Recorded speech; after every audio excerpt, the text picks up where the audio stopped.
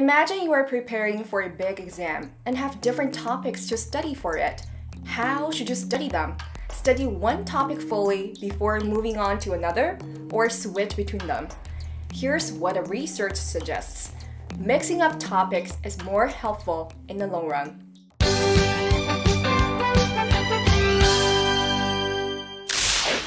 In school or tutoring centers, blocking is very common. Blocking is a process where you study a single concept or skill for a long period of time before you move on to the next task. 同学们，我们来做专项训练，一个主题不吃透，不准学下一个。The opposite is interleaving, when you mix together different concepts and skills. Let's make an analogy. Blocking is like eating a type of food exclusively before trying out another. But interleaving is like tasting a variety of foods at shorter intervals. Interleaving is more effective than blocking, especially in problem solving like math or physics. In a study, psychologists found that when students practiced math problems with interleaving, they scored much higher than when they used blocking.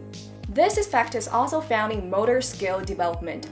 For instance, a tennis player who alternates practice between forehands, backhands, and volleys gets better training results. A pianist who switches practice between scales, chords, and arpeggios achieves better retention.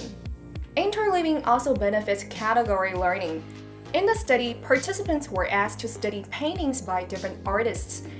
An artist's paintings were shown in a row or interleaved with paintings by other painters. And in the final test, they were asked which artist they studied painted this painting. Surprisingly, the interleaving group outperformed the blocking group. Why does interleaving work? There are two major explanations. First, it helps you distinguish between different concepts. Since each problem or practice coming up is different, you can't rely on rote responses. Your brain must actively look for different solutions. Second, interleaving forces the brain to recall prior knowledge, so it enhances newer connections between different tasks and leads to long-term retention. How to study using interleaving? Study several related topics or different subjects and switch between them. For example, you may mix up several types of math practices, or you may study math for a while and then change to other subjects like chemistry, biology, or English. You may interleave what you learn in different orders. Personally, I love switching between themes when learning.